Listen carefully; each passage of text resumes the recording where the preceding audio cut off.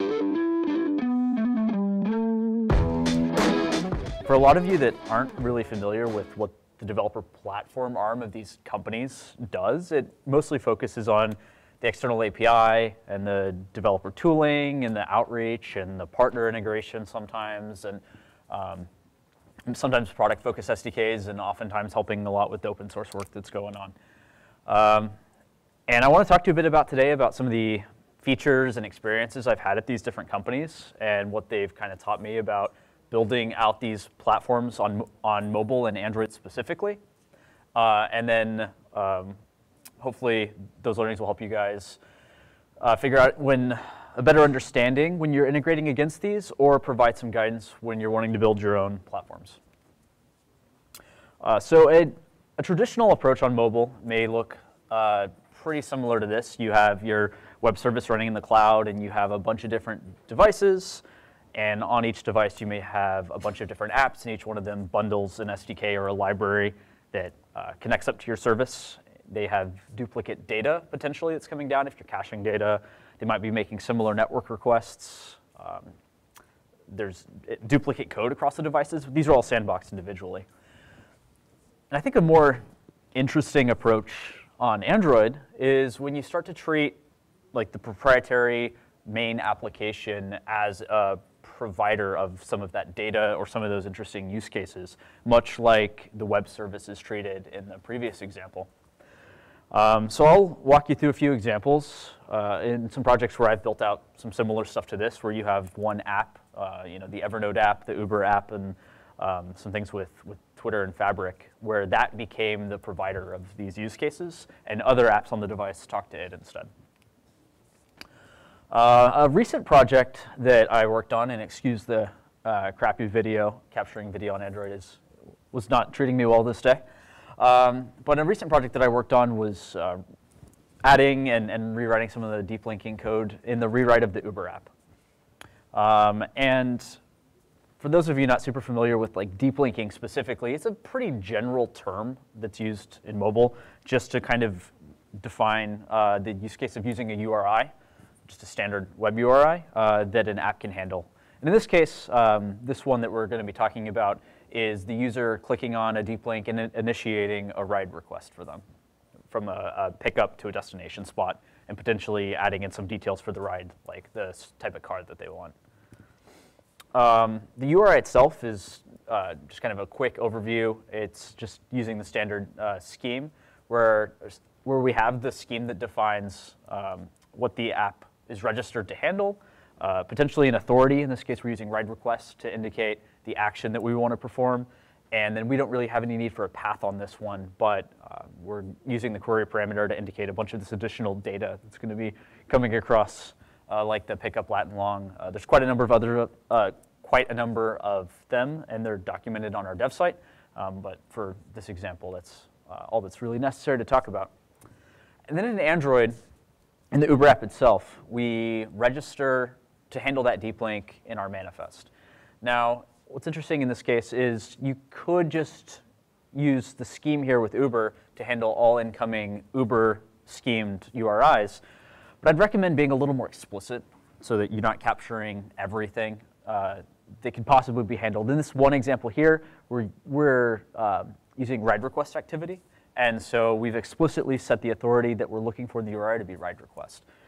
So this specific intent filter wouldn't necessarily capture other Uber schemed URIs that are intended for other actions to be handled. Now, this isn't the actual implementation in the Uber app. We actually do have one specific scheme, and then we're kind of route those out. But if your app is not single activity, then I'd recommend thinking about how to limit the scoping. But since deep links are kind of this general term that's used across just mobile in general and the web, it's more common to think of them as just like a standard HTTP link that the application can handle. And that the same data can be provided using an HTTP link that Android is registered to handle. So this is where you get the concept of universal links. But what I think is interesting in handling these is what happens when the application is not installed on the device.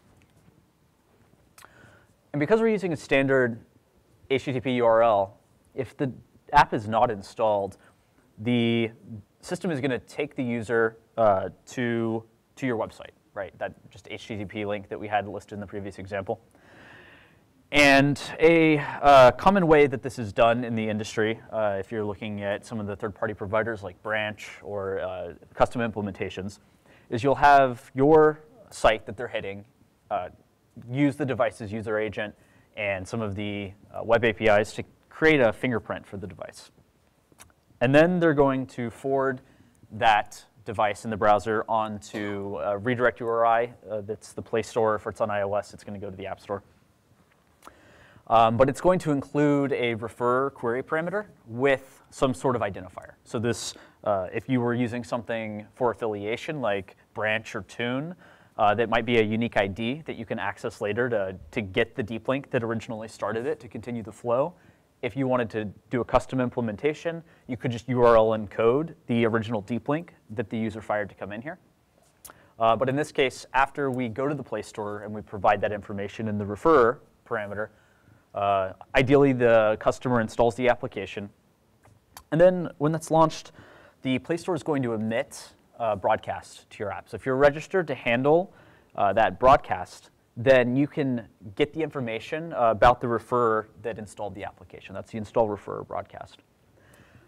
Once we have that, we can look at the intent, look at the value for that referrer parameter. And if that was just a URL encoded deep link to start it, then you could immediately act on that. And so the user going from clicking the link to install to opening would continue the flow that they originally started by clicking it. Now, if it was something like a unique ID that was being used with Tune or with Branch or one of the other third-party services, that will then query their service for that ID that was generated based on the fingerprint and collect the information from their server, what the original URL was, so that you can also continue the flow. Now, that's kind of like the long route that's a little more interesting. Using that universal link, if the user just clicks on it and the app is installed, then by default on Android, it's going to prompt the user to pick between your app that's registered to handle it and potentially the browser. So if the user clicks on your app, it's pretty straightforward. If they click on the browser, it kind of loses some of the assumptions that the app isn't installed. So you may often see use cases where that happens and you still get forwarded to the Play Store. But with Android Marshmallow and up, Google introduced this concept of app linking. And app linking is this idea that instead of bringing up the intent picker for that URL, that both your app can handle and Chrome can handle the browser or the URL as well. It says, hey, system, I am the official owner, I'm the official application that owns this domain, and I should be the default one to handle this. Don't prompt the user to go to Chrome or other third-party apps that are installed. And I think this provides a better user experience and an enhanced security model as well, so that you don't potentially have a malicious app on the device that could intercept information, especially if it was sensitive in the URI. If we wanted to implement app linking, it's pretty straightforward. We would need to add this auto verify tag to our intent filter. And this tells the Android system to look over your manifest, look for any intent filters that you have defined, and then go query against the domain that you might have registered here. This should be the HTTP scheme that we have defined here, not the Uber one in this example. And then on your web service, you would need to use the key tool to grab the public fingerprint from your key store or from a key store signed APK. And then you would want to put a JSON file called assetlinks.json up on your primary domain. And that contains the fingerprint that you retrieved. Now, when the system sees that auto-verify tag, it's going to take the public fingerprint from your APK, and it's going to match that up against the one that's on your domain that's listed here in the assetlinks.json. And that'll give the system confidence that you are the real owner of that and you can handle it. You can also put multiple fingerprints in here if you have multiple apps as well. Another common mobile platform, developer platform feature is authentication. And that's usually used to call an authenticated endpoint where you needed OAuth tokens or another type of access token to get at. The Uber API has both privileged and non-privileged scopes, depending on the impact of the API.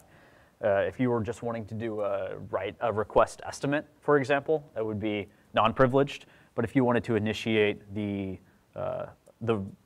trip for the user that's going to actually cause a car to show up to their current location and charge them money, then that's a privileged scope.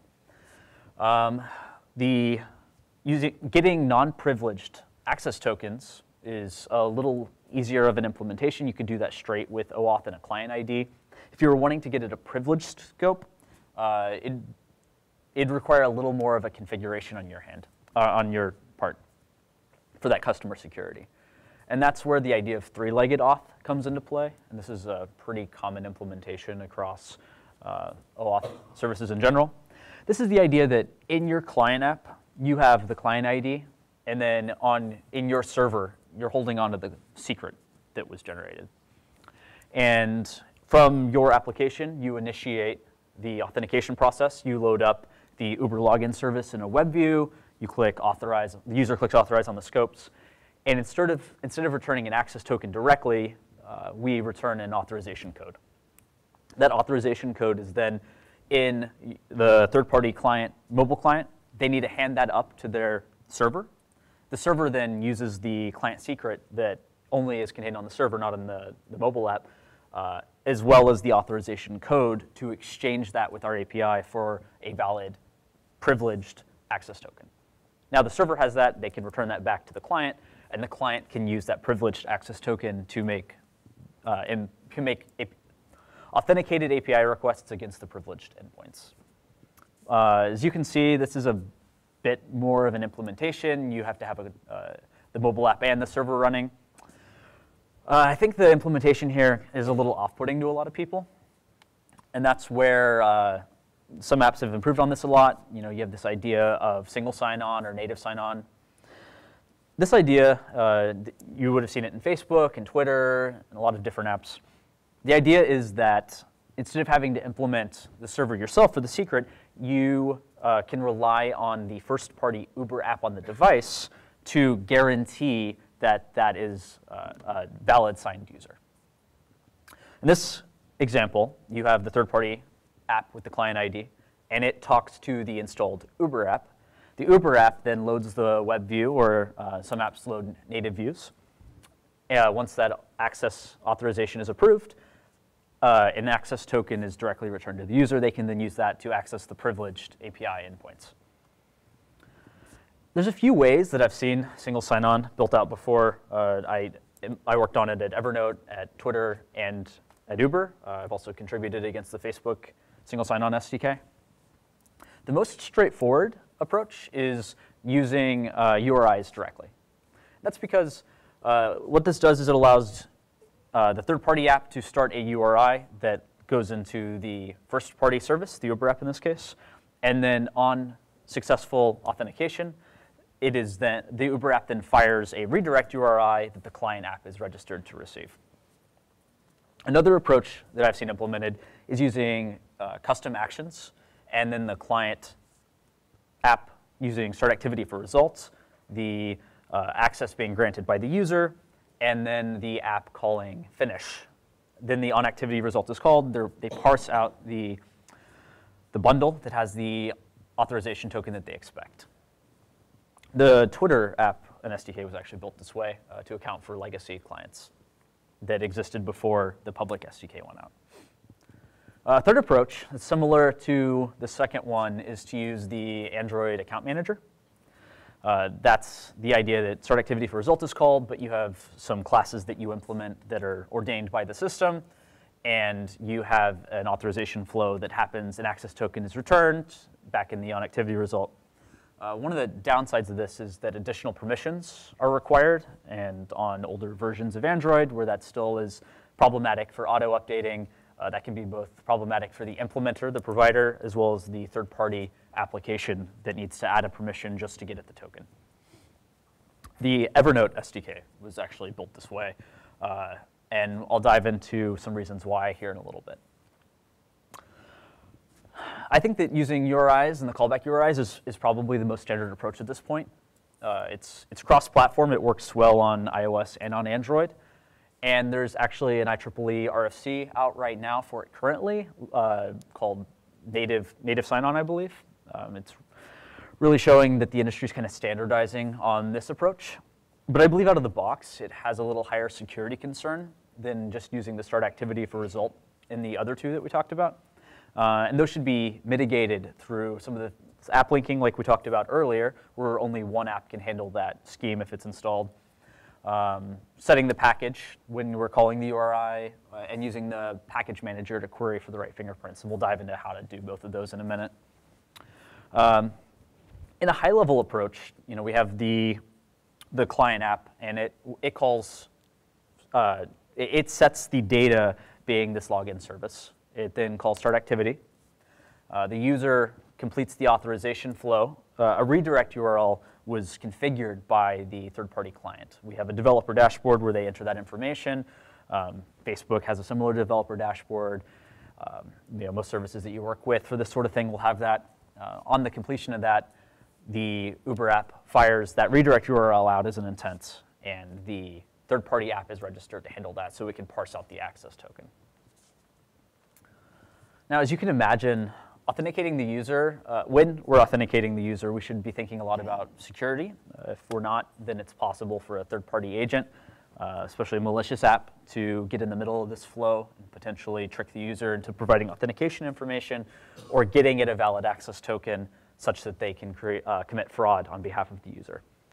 The first thing I would recommend is when you're using these intents to explicitly set the package of the application that you know you're talking to. So in this example, not only do we set the data with the deep link URI here, which would be, in our case, the login service, but we also explicitly set the package to the official package that's on the Play Store, com.ubercab. And I recommend doing this on both sides. So when the Uber app is performing the authorization before it communicates back to the third-party client, it would use the registered package from the developer dashboard that we retrieved as that party set this up and configured it to communicate backwards. That would help mitigate a malicious client from calling into it and potentially overriding the redirect URI that the valid third party had set. Another security feature that I'd recommend implementing is to verify the public fingerprint coming from the signature in the APK, and this should be done on both sides. The public fingerprint can be obtained pretty easily using KeyTool.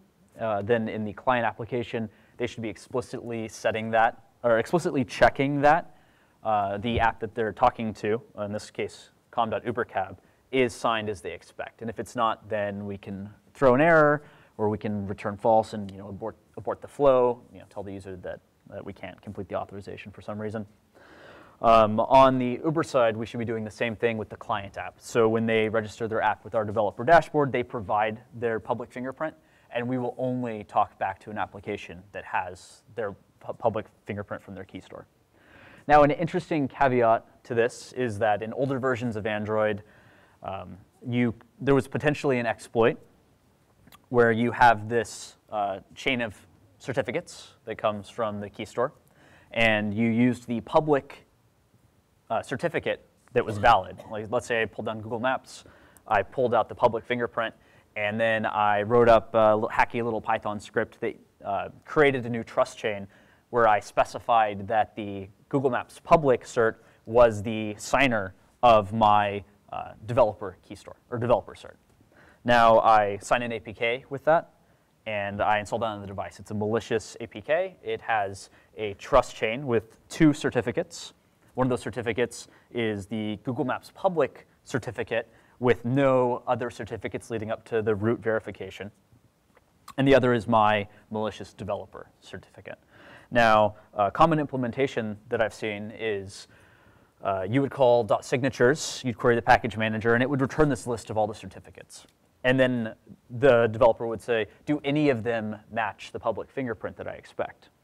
Now, if the exploit was being used that I just described, one of them would match the public fingerprint from Google Maps. And so this would then pass. Google has fixed that in later versions of Android. I believe in 14 and above, it's resolved. And Google Play Services also has some security fixes in place for this. But on older devices, especially non-Google Play devices like devices in emerging markets, in China, the Kindle, other things like that, there's still potential for this exploit in various places. So an easy way to resolve that is to instead make sure every single certificate in the trust chain matches the signature that you expect. And if any of them do not match, then you know that you're in a situation like this. I want to move on to another project that I worked on when I was working on developer platforms, and that's the Evernote app. We did a big integration with Samsung to support the S-Note app. There were a few high-level requirements for this project that we needed to meet. The first is that the S-Note notes must be browsable in the main Evernote app along with all the other first-party content that was created. The S-Note notes must open directly into the S-Note application when they were clicked on, and upon finishing working with those notes in the S-Note application, the user was returned back to Evernote. And S-Note could, on its own, create content directly to the Evernote app on the device and sync content asynchronously against the Evernote web service using the application installed. So let's go over a little bit about what that entailed a little bit more, and then I'll dive into some of the components and implementations we used to solve that. The first thing that we needed was to be able to get one or more notes from the Evernote app to the third-party client, S-Note. And we also needed a UI action that represented starting the list view explicitly in the Evernote app. We needed the ability to create or update already existing notes. And we needed the ability to delete notes based on the user's feedback in the S-Note app. We also needed to read account information from Evernote into the S-Note app. We needed to discover logged in state and syncing preferences and kick off that sync between Evernote and its web service. And lastly, we needed to get specific preferences to the Evernote implementation, like the available space left in the user's account so that S-Note could show the right user experience when an error happened, like a note couldn't be created because its file size exceeded what the user's quota was left for the month. We could take advantage of the many standard Android components to solve these requirements. So we'll kind of dive into what those are. The first that we used a lot were intents, so we'll do a little bit of a deeper dive into the specific parts of that made sense. We also used the content provider to solve for more of the larger sets of data and for batch content. We used the account manager to provide some of the authentication information and give a better user experience for the customers moving back and forth between the two.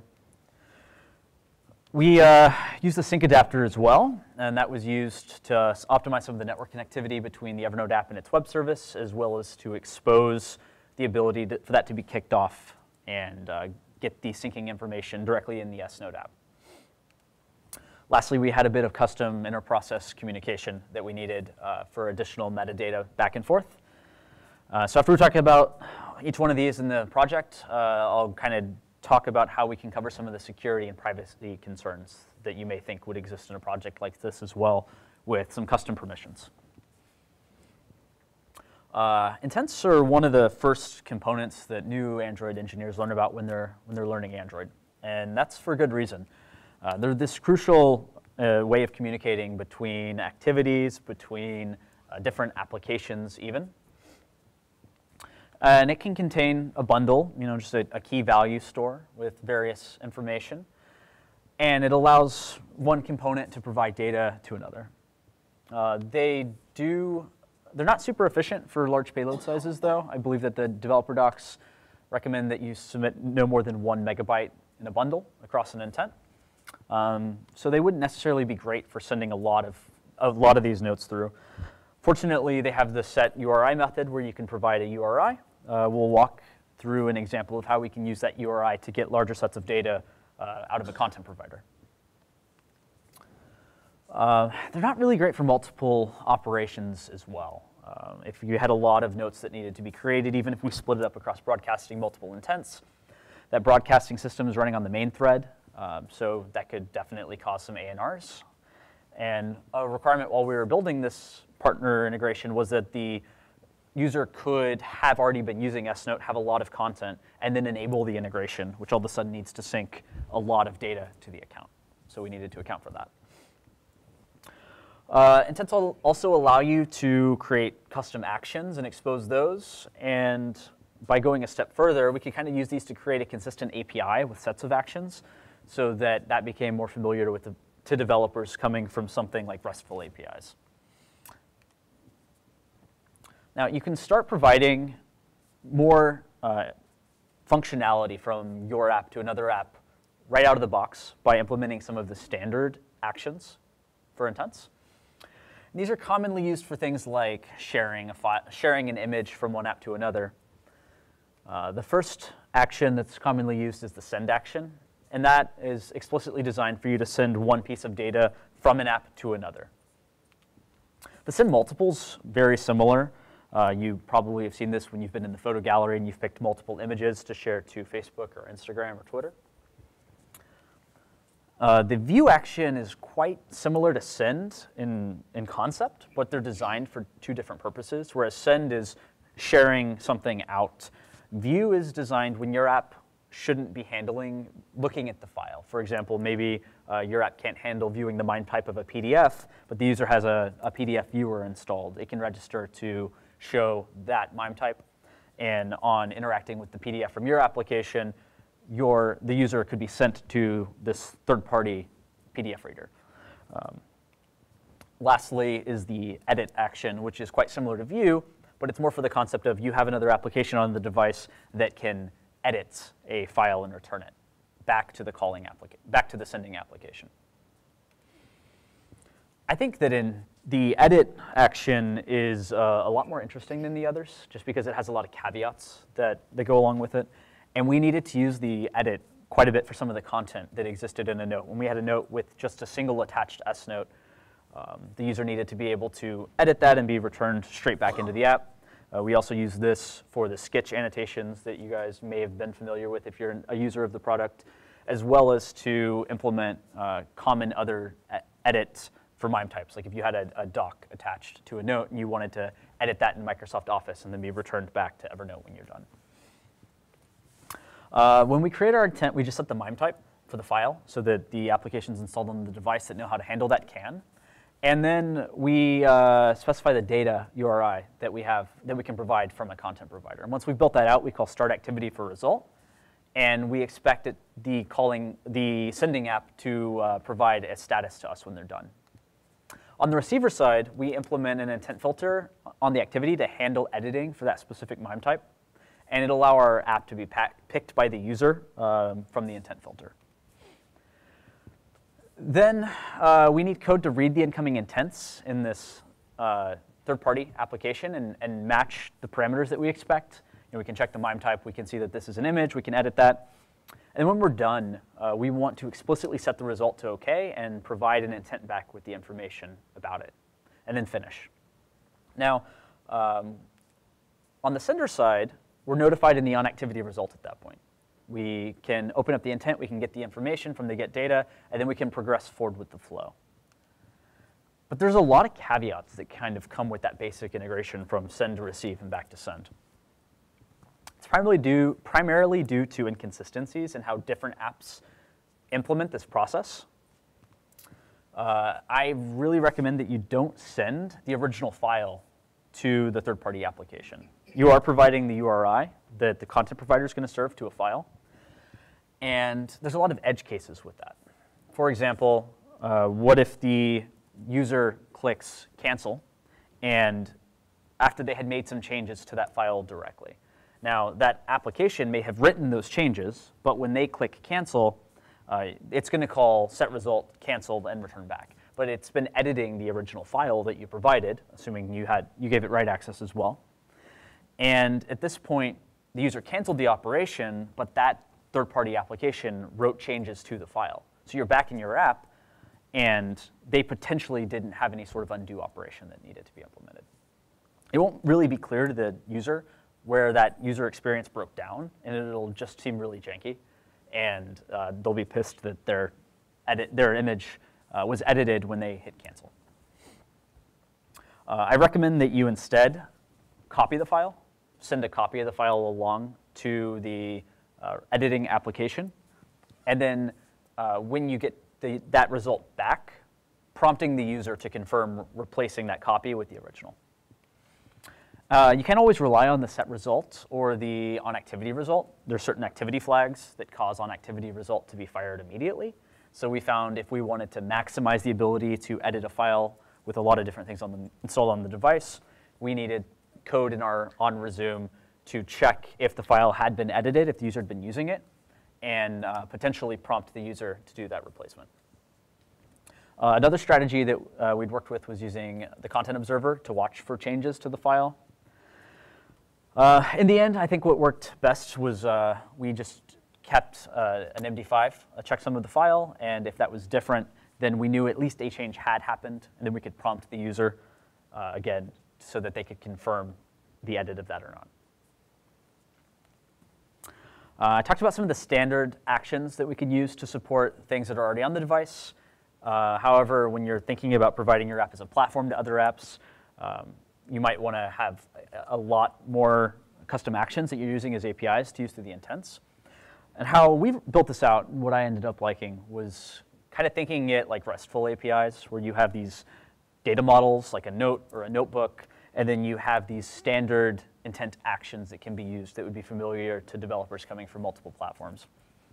Now, there's no way to really discover these by default. So these have to be these have to be communicated through your developer docs so that the customers of your application have the sort of information that they would expect.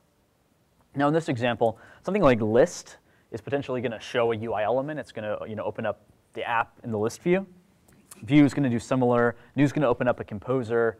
But then you look at create and update and delete in a few of these, and these can be asynchronous operations. Like create expects that it would have a bundle with all the required data, and it would immediately create the content and then return back to the calling application.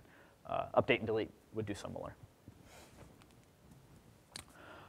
Here's an example of how a caller could start a new note with some pre-filled data, and this would end with the user being in a UI with just a couple things pre-filled.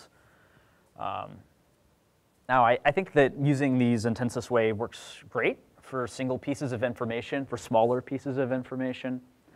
But let's dig into the content provider so we can figure out how it would work with larger sets of data and batch data. What is the content provider? Well, it's just a contract to consume and write data to your app. It's an interface that you would implement that's traditionally backed by SQLite. However, it's just this interface to be implemented, so you could implement this however you saw fit. This could be Berkeley DB, it could be just writing things to disk, it could be in memory. I think intents are great for small snippets of data. The content provider is designed to query and write much larger sets of data, so that you're not going to run into the same issues. But the implementer must define a unique authority, so there can only be one content provider with that authority per device.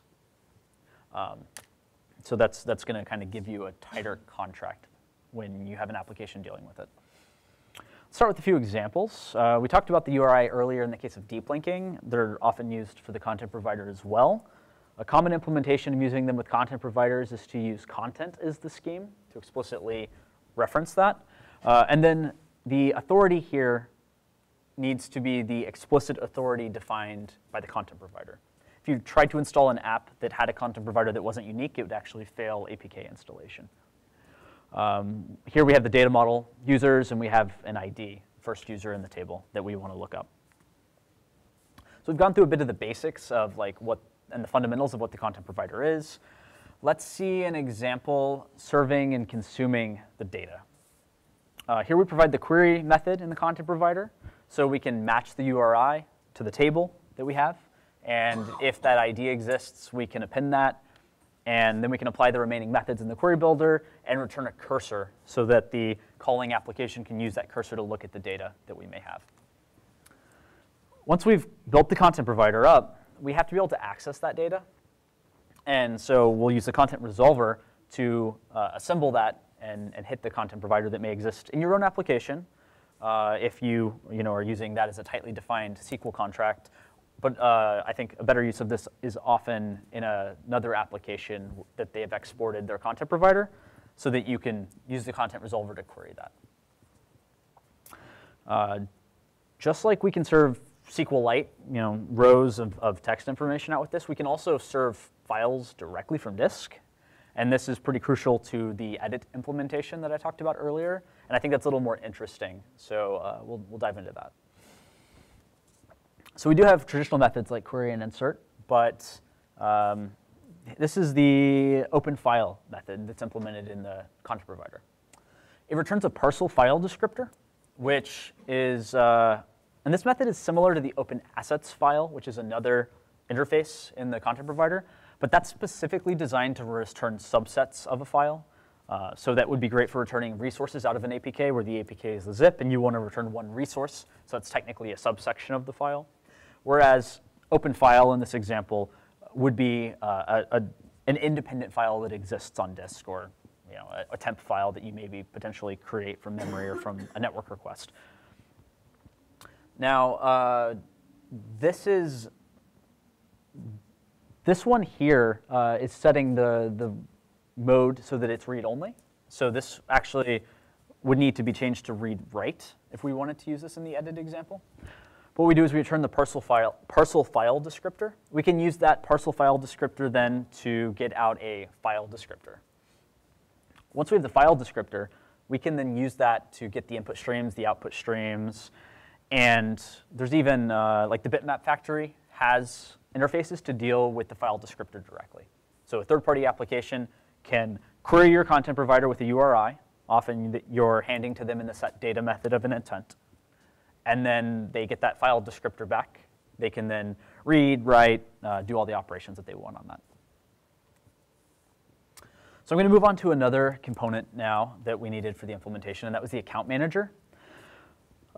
It's a system component that allows you to kind of group accounts, show them in one place to the user. That provides a little bit of a better user experience in my mind. It makes it also some potentially accessible and discoverable to other applications that are installed on the device if they have the right permissions, which was needed for the S-Note integration. And it provides helper methods for getting out tokens and initiating the login flow and some other things that might be kind of common.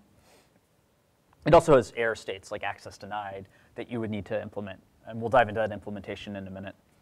And in the end, it kind of provides a consistency to the end user. They have one place where they can go and they can see the accounts that they have authenticated on their device. If they click the add account from here, often applications register that sign up or sign in flow, and that can be activated from here as well. How would we, in our application, add our account here to be used by the user? Well, we need to extend two classes. The first is the abstract account authenticator, which is just a service that the account manager communicates with. And the second is the account authenticator activity, which is an activity that you would create to handle the login and the sign-up flow. Here's a great diagram from the Android developer docs directly. Kind of describes the flow of using account authentication using the account manager. The process begins by trying to get out an account token.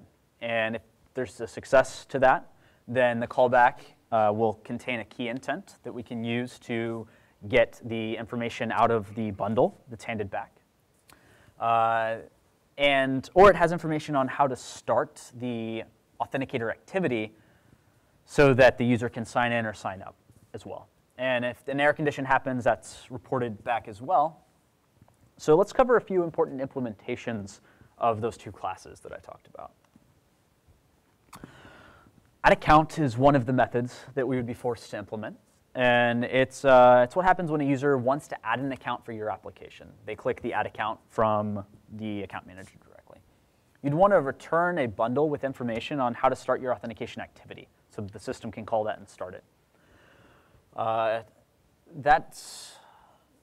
get auth token is another method that we would need to implement.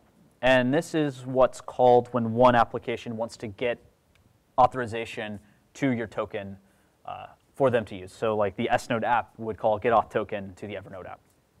That's kind of the meat of our implementation for us to walk through. we would extract, a simple implementation, kind of naive, is we could extract the username and password from the account manager. More than likely, you have an auth token here instead, but for simplicity's sake, we'll use that. And then we try to use that to request a token from the server. We'd say, hey, Evernote server, I'm authenticated. Please give me a new OAuth token for this application that's trying to access. If our code's successful, then we can return that in a bundle to the calling application. But if it's not, then we need to create an intent that describes the error that can be followed to go into the login activity, the authenticator activity. If we're explicitly signing in through the organic flow of our application, then we also need to explicitly add an account to the account manager once our flow is done. So we would need to add a username and an account type to the account manager through its own APIs. We also need to set the auth token that came down. And then we can populate an intent with all the extras to be read by the account manager, and we can hand it over to that. And when we're done with that, if we're in the middle of that auth flow that we talked about before, then we could use the set account authenticator result method, where we would provide that intent, and then we could finish our activity, and it would call back into SNote with this authentication information that came from the login flow. The other piece of Android component that we need to talk about to kind of finish some of the requirements here is the sync adapter. And it's a little more notorious to get working. It requires you to implement both a content provider and an account manager to use. Often people create a stubbed out content provider just to get access to the sync adapter. At a high level, it's a great efficient way for the platform to control syncing between the applications and web services. It's visible to the user when these syncs are happening so that they can understand their own privacy, their own data usage. And the system, it already optimizes these a lot, right? So you have a lot of wake-up events where you have these sync accounts that are kicked off, and they'll run together to be a little more optimal. This reduces the time that the radio's on and doesn't have random alarm managers explicitly waking up the devices at as many random periods of time. And it can be accessed with third-party applications, which is what we needed explicitly for dealing with the Samsung integration. You can also explicitly kick off a sync for another application if you have the right permissions. And in addition to the interval scheduling, it's also a great way to get network tickles and pushes from Firebase messaging to kick off the syncs as well. To implement that sync adapter, we just need a subclass, the abstract threaded sync adapter. And it's really the most important method of this. The most important method of this entire thing is the onPerform sync, which gets run. It begins the process. This is already running on a background thread, so we're not concerned about main thread at this point.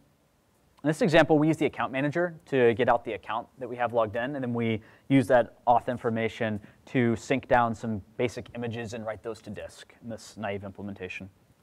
Now, we'd also need to create a service for the sync adapter to bind to, and so that it runs in the same process as the main application. And that gives our sync adapter access to resources and that account information. Lastly, we would need to create a metadata file. And there's some additional flags that we can set on this, like allow parallel syncs. That would be useful for if you had multiple accounts that existed in the account manager. You wanted to kick off parallel syncs for each one of those. Once we have that all defined, we would add that information to our Android manifest. We would create an intent filter. We'd add the metadata explicitly. And we'd add the service that we needed as well. So now that we've got that all working, how often should we run the syncs for the sync adapter? Assuming we wanted polling every hour on the hour, which is quite ambitious, and your app probably doesn't need to sync data that often. But let's assume we did for this example. You'd probably implement something like this, add periodic sync. But you'd deploy this, and if your app has millions of users, your ops people may come to you very angry a little bit later on and say, hey, why are we getting these giant spikes in traffic on the hour? So you're DDoSing yourself at this point. You're like, hey, the content provider, or the sync adapter, I thought it was supposed to be smart about syncing these. Why is this going on? Well, it turns out that many of the carriers send down heartbeats for the devices. Those often run on the hour. And so the Android device says, hey, I'm being woken up on the hour by AT&T, by Verizon, whatever. And I just so happen to have a content provider or a sync adapter that says, hey, I need a sync every hour. Now's a good time to let them go download a bunch of content or do whatever they need to do. So a better approach is to randomize that just a little bit. So instead of saying we wanted every hour explicitly, we would add a little bit of jitter to that. So we have here a random 5 minutes that we add to this. And now over time, we would get a much more natural distribution of that.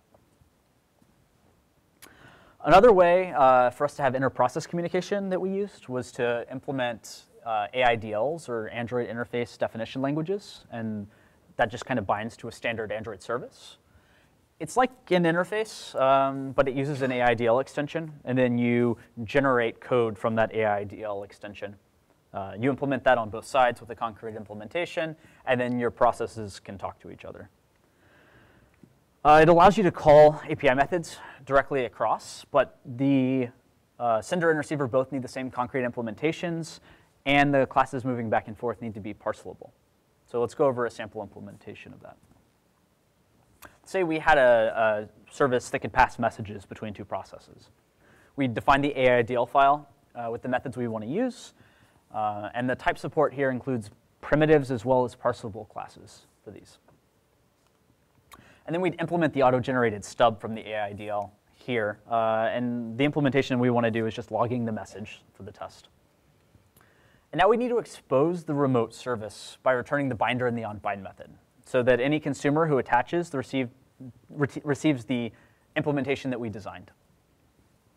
And the service will cache the result of onBind. So if you weren't quite ready and you returned null from this, you're never going to be able to bind to this after that, during that process lifecycle. Finally, we can consume the remote service in another app by setting up a service connection. It receives callbacks for when the connected and disconnected states happen. But you need to manage all the binding and unbinding based on the lifecycle, like our on resume and on pause. What's funny about on service disconnected is it's only called when the remote service has an unexpected exception. So you need to explicitly null that out when that happens, or when you're unbinding. Or else you could get into an invalid state. So we've talked about a lot of permission, or a lot of features, but we haven't talked a lot about the privacy concerns or security. So I want to walk you through a little bit of using permissions with these sort of inter-process components. The first goal of permissions in general is to kind of inform the user of what we want to be doing. We list sensitive operations that the application can perform, and the user can make a conscious decision, but we know how rational users may or may not be, and how often they read these sort of things as well. So the other idea that we want to be doing here is we also want to be mitigating the exploits that could potentially happen if an app is compromised, by not giving it access to things that it may not necessarily need, or by putting certain controls in place. So Android permissions fall into 4 levels. They have normal permissions that can't really impart real harm to the user. They can change the wallpaper, for example. And while apps need to request them, normal permissions are granted automatically. Dangerous permissions can impact real harm. They could call a phone number. They could send an SMS. They could get the address book. They could do things like that. And the apps need to request these with user confirmation. Signature permissions are granted automatically to apps that are signed with the same key store. So potentially you had multiple apps in a suite of apps. They could talk to each other using these custom permissions that were signature defined. But other apps that were signed with a different key store would not be able to use those. And lastly, you have signature or system. And signature or system is very similar to signature, but it also allows system apps to access these as well. And this is designed explicitly for OEM use. Android gives us the ability to declare our own permissions as well to secure the objects we've been talking about today. So they must be provided by the recipient app and declared on the calling app to grant permission. Calling these services that specify a requirement without acquiring the permission would result in a security exception. And they can be checked programmatically in Java, or they can be explicitly set in XML via some of the components that we defined. Here we can look at how to enforce that a little bit. We can call the check calling permission method on a context to determine if the calling application was granted the permission required. And if it wasn't, then we could throw an exception here.